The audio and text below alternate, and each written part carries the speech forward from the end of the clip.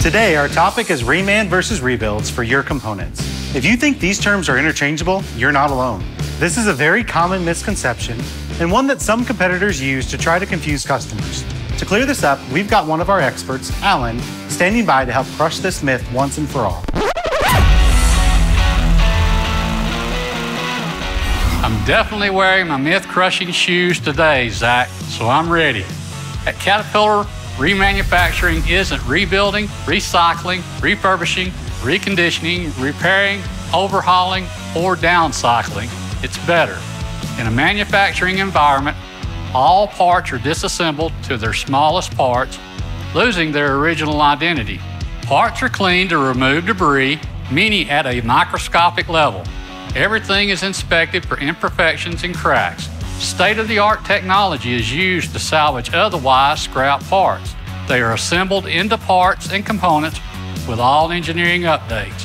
Lastly, they are tested to the same standard as new Cat parts. That means returning many end-of-service life products back to their original equipment manufacturer or OEM performance specs. When that component leaves our factory, Zach, the quality is just as good as a new component, and it is backed by the same Caterpillar parts warranty.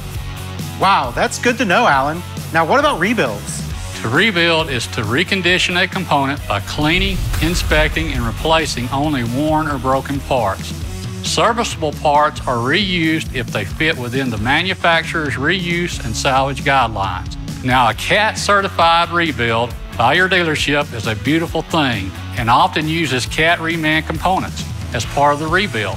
However, we're talking about rebuilds by folks not at a CAT dealership that try to pass themselves off as reman when it's not the case. Caterpillar designs components to wear as a system.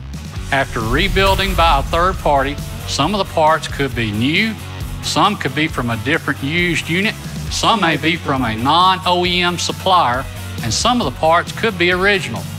The thing to remember is that the used parts may still function properly and do not need replacing, but they are still worn to some degree. For example, if a long block is rebuilt, maybe just the bearings and piston rings needed to be replaced. So the original crankshaft, pistons, and connecting rods are still in good shape and would be reused instead of using new ones. The final result usually saves the customer money up front, but it is not reman and doesn't carry the same quality and warranty that CAT reman components provide.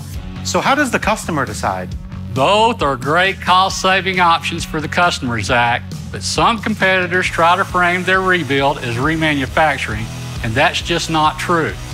We're not here to tell anyone which option to choose. That's individual to the condition of each component and the customer needs. Your local CAT dealer can help you evaluate your equipment and determine the best repair option to meet your needs. We're here to make sure you understand that reman and rebuild are not the same thing. Remember, as the OEM, only Caterpillar can remanufacture your components, nobody else. That's great, Alan. I feel like you really put those shoes to good use and totally crushed this myth. If you have more questions about reman versus rebuilds for your components, contact your local dealership or visit cat.com/reman.